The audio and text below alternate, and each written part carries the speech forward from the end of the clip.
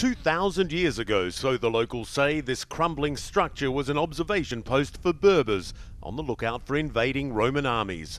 Today, it's a lookout for a whole new war. Rebel fighters watching over the Gaddafi-held city of Tiji, a few kilometres away. Rebels have it sealed off on 3 sides, from the 4th to the northeast, Tripoli. The rebels are calling Tiji, the town behind me, a gateway city. That's because they say if they take that and the nearby town of Bada to the east, then there's going to be very little standing between them and the doorstep of Tripoli. But talking about taking Tiji and actually achieving it are different things.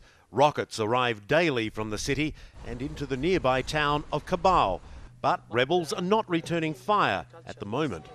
That's because when they advanced on the city and engaged Gaddafi troops in a fierce firefight earlier this week, they saw families, including women and children, running into houses, and so they withdrew. This situation we're facing a big problem because Gaddafi forces and Gaddafi mercenaries use the people and the civilian people as a human shield.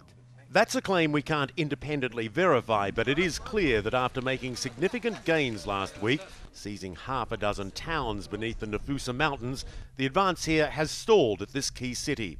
Rebels say they've gotten word to the remaining residents to leave, and leave soon.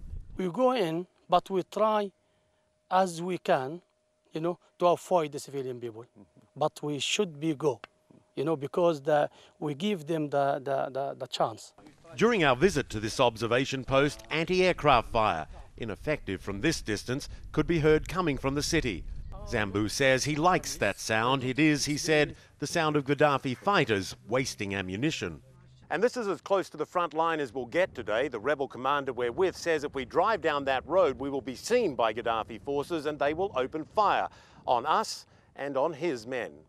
With the prize that is Tiji so clearly in their sights, the rebels say it won't be long before they're firing back again. Michael Holmes, near Tiji, Western Libya.